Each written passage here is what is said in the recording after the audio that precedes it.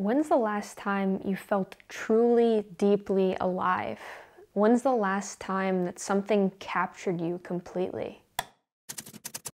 The year was 2019. I decided to go on my first adventure alone. I packed my car, stuffed to the brim with gear, and I head off alone to a hotel 2.5 hours away in the middle of nowhere in a place where there was no service and no town, all just because I had this idea of fun. It was me, my car, and an idea. At 7 the next morning, I got to the motorcycle track and the motorcycles were literally just screaming at you. There's not even another word that I can use to describe it. They're literally yelling at the top of their lungs, "Notice me." You can smell the petrol and you see how the sun is just glittering everywhere. The oil on the ground is shimmering. The pavement is rough and it's vibrant and it just commands respect. The whole thing commands respect. You see this beautiful intersection between the man and the machine, and I couldn't have been more excited. Now, you don't just set off because that would be completely disrespectful to the entire process, to the entire beauty of the whole thing. No, you start by learning. You start by taking notes. You go to the paddock and you do the research with the track head that day. You're learning which turns are lefts and which are rights and which turns have an increasing or decreasing radius, which ones go up, which ones go down, how sharp those turns are. You're learning the map and you're practicing, memorizing all the things that you're gonna need to implement later on in the day once you actually do get to the tarmac. And it's this whole beautiful act. It's this intentional act of learning and preparing and then being able to utilize those notes by training, by practicing, by implementing them, by learning with the machine. And in this way, you're in a dance all day. Prepare, attack, learn, go, off, on, off, on. But what are we really talking about here? What are we really talking about when I say paddock, tarmac all day? And it's not just that. See, it doesn't stop there. It actually just starts there because that on, off mentality that you have to be in order to execute that dance properly, it doesn't end between the sessions, it's going on inside of them as well. The feeling breaks down further, it gets down to the man and the machine. You can't lose that intentionality once you're on. You need to understand that this is a machine that can kill you. One false move and you can end up 30 feet in the air, you can end up off the tarmac, you can end up in serious conditions. So you need to maintain that focus throughout, and you maintain that focus by fixating on one thing at a time. And that's what I'm here to talk to you about today.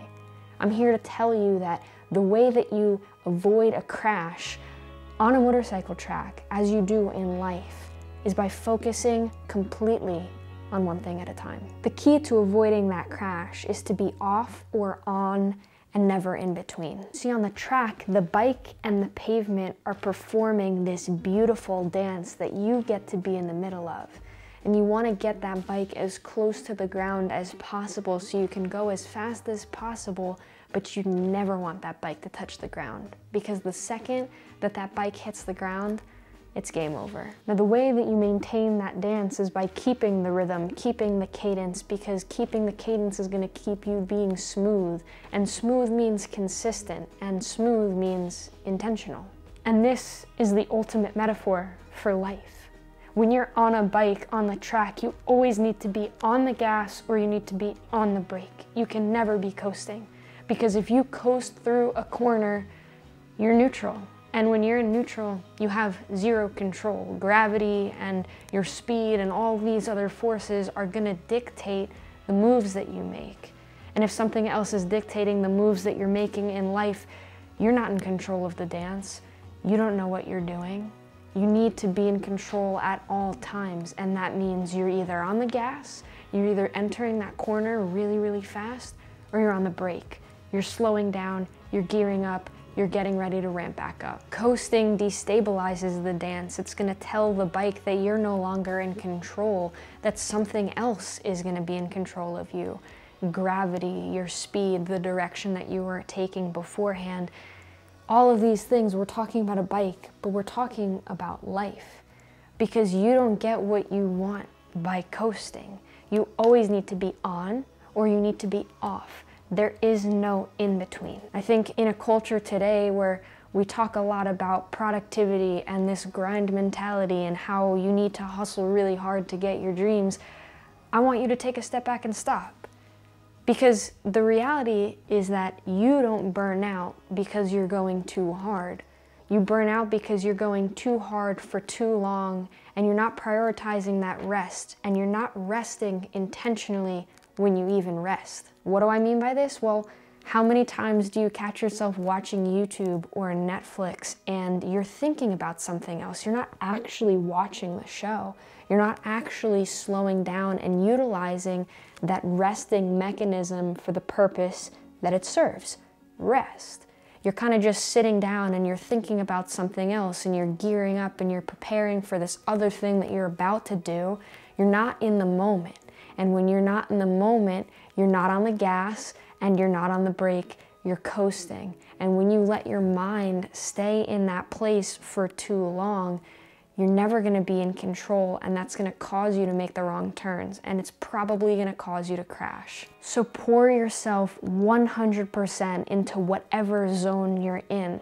When you're working on those creative projects or work that matters to you, go 100%. Give yourself 100% of your best effort. And when you feel like you need to take a break, take that break. There's nothing wrong with that break. The only issue is if you grind too hard without taking a break, and if when you take that break, you're not actually slowing down and letting your brain shut off. You're not giving it the rest that you think on paper you're giving it. If you do that, if you let both forces have a seat at the table, then there is no crash. There's just a beautiful dance between where you are and where you're going. And the man and the machine that man is trying to build can get there together. So remember, gas or brake, never in between. You're gonna get wherever it is that you're trying to go. Way faster, way smarter, and way healthier. Thanks for being here. I'll see you next week.